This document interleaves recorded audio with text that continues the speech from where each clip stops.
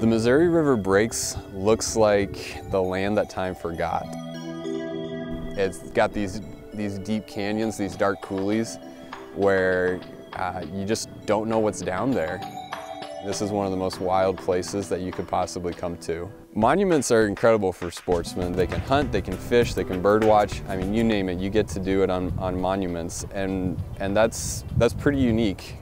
Decision makers in Washington are trying to review the national monuments and scale them back on a level that we've never seen before.